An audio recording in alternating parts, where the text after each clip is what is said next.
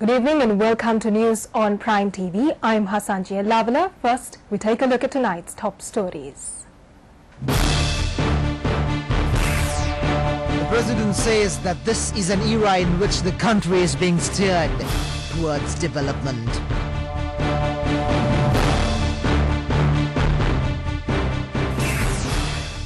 Court-martial proceedings that have begun against Sarath Fonseca will continue tomorrow.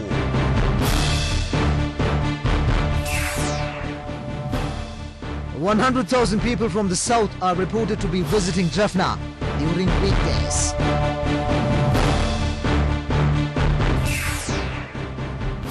And in news overseas, India says it is opposed to any sanction on Iran that would affect common people.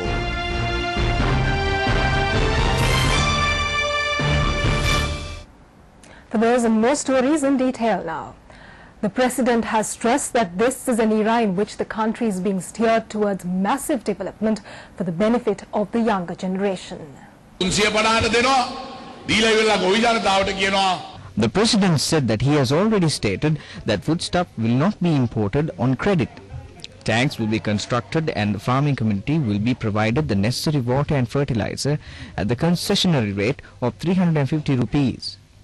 They will be called upon to provide food for the country. His wish is to develop the country to make it a suitable place for the future generations. He said that he is prepared to go into any length to achieve this target. The President expressed these views while participating in a meeting held at the Matigathwala Rajamaha Vihara in Angunukola Palace. The President recalled how the government focused on improving public service, agriculture and other areas at a time when massive operations were being carried out to defeat terrorism. Ministers Chaman Rajapaksa, Professor G.L. Piris and Mahinda Samarasinghe along with UPFA candidates of the Hambantota district were amongst a large number of people who participated. The court-martial proceedings against retired Army Commander General Sarath Fonseca started at 9:30 a.m. Giving further details, military spokesman Major General Prasad Samrasinghe said that Sarath Fonseca appeared before the court-martial. The first court-martial appointed to try General Sarath Fonseca on charges against his participation in political work while in active service commenced its sittings today as scheduled at 9:30 at Navy headquarters. The court-martial is presided by Major General H.L. Veeratunga and they took up 3 charges separately under the above category in accordance with the provisions in the Army Act during hearing. General Fonseca appeared before the court with his lawyers. The lawyers were headed by Mr. N.C. Asakularatne, President Council, and also the Attorney General's Department representatives appeared for the prosecution. The court-martial is to resume its hearing again on the 6th of April 2010. Then the second court-martial for 4 charges it will commence tomorrow at 9:30 again at Naval Headquarters. Actually, these 7 charges are pertaining only to his offences committed alleged during his military career. The European Union has stressed that it has no intention of harming the country as the EU has stood with Sri Lanka in good times and in bad. Quoting Bernard Savage, head of the EU delegation, which is to hold discussions with the Sri Lankan delegation, the Daily Mirror newspaper reported that EU may reconsider the suspension of GSP Plus trade concession. The discussions are being held in Brussels. He has said that the EU was conscious of the importance of the trade concession for Sri Lanka's economy. He has further said that the talks will lay the groundwork for a positive development on the extension of GSP Plus and other issues. The 2 sides will discuss the Commission report issued on Sri Lanka in December last year and where the 2 sides can reach a mutual agreement on the issues. He stressed that EU was mindful of the possible loss of employment if Sri Lanka lost the GSP Plus facility. He had also said that the EU officials would make every effort to prevent the negative impact on Sri Lanka if the trade concession will be suspended. However, EU's economic, technical and educational and social assistance programs would continue uninterrupted. Financial activities that were confined to the cities will be initiated at the village level. Namal Rajapaksa said that measures have already been taken to develop the country by developing the villages. Namal Rajapaksa expressed satisfaction that financial institutions that were confined to Colombo and its suburbs have now been opened in remote areas such as Hambantota. He said that Hambantota area is witnessing massive development. He called upon the financial institutions and other investors to join hands with them and contribute for the development of the country. Namal Rajapaksa expressed these views while inaugurating the Hambantota branch of the Merchant Credit of Sri Lanka Limited. It is the 8th branch of the organization. Namal Rajapaksa also inaugurated the financial transactions. Chairman of Merchant Credit Janaka Ratnayaka and the officials of the organization participated in the event. The government is reported to be negotiating a $18 million concessionary loan with World Bank to be used in the tourism sector.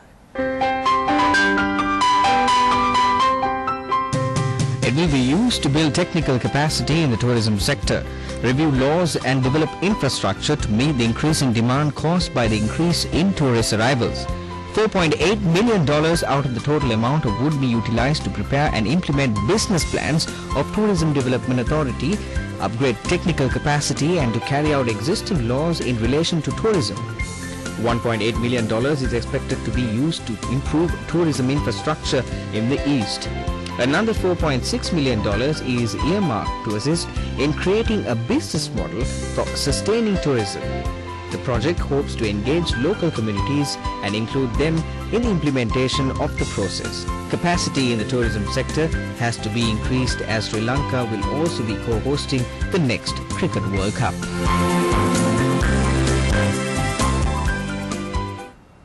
On more local stories, tourists numbering 100,000 are reported to be visiting Jaffna during weekdays and around 300,000 tourists during the weekend.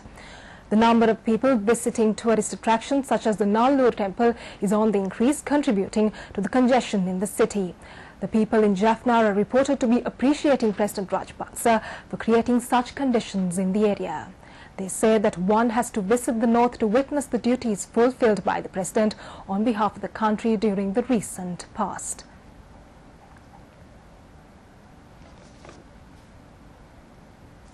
A new commuter transport service on canals has been launched. Our representative Sasanka Dias brings the following report.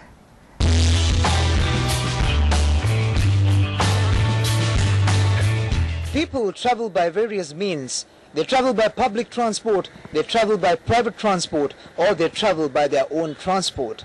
Now we are here to reveal you more details about a ferry service which is a unique concept of our very own Sri Lankan Navy.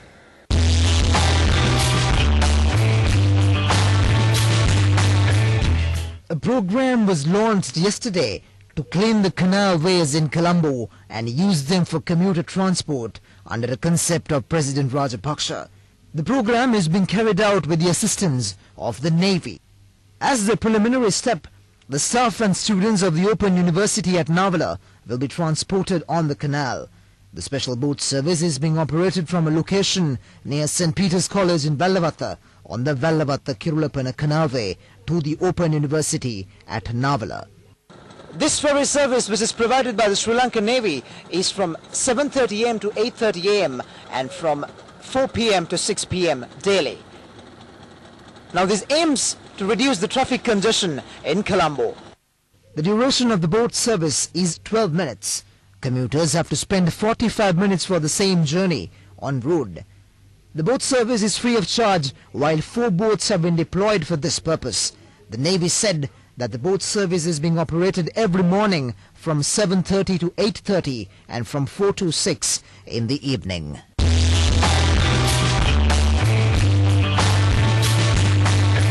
We request you to enjoy this amazing experience which is provided by our very own Sri Lankan Navy. Ajit Dhammika and me, Sasanka Dias, reporting from Colombo.